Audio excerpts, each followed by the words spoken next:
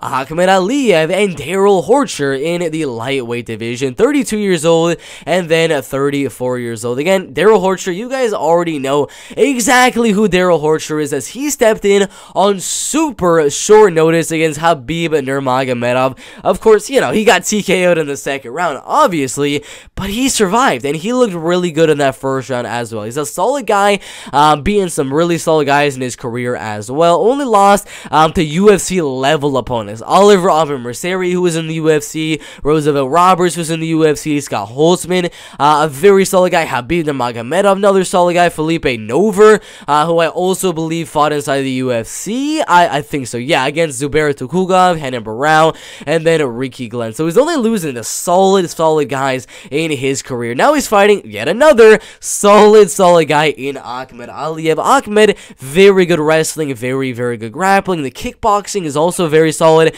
as you saw in the Magomed Sagid Ali Bekov fight, getting a third round spinning back kick knockout win. Absolutely insane. A head kick knockout win, liver kick knockout win, the punch in the body knockout win. I mean, he is such a well-rounded guy, even beating Zubair Tukhugov, who's in the UFC right now. He's definitely UFC caliber in my opinion. He's only lost to other UFC caliber guys, Chris Wade, Natan Schultz, and then Loic Radzhabov in his career. I believe this is going to be pretty much a domination. I'd like to see Darrell Horcher win at this stage in his career, but Akhmed is the better wrestler, he's the better striker, he's the better kicker. Should be a domination. I'm going to go Akhmed Aliev by decision. There's a chance he could get a knockout. I definitely think there's a chance.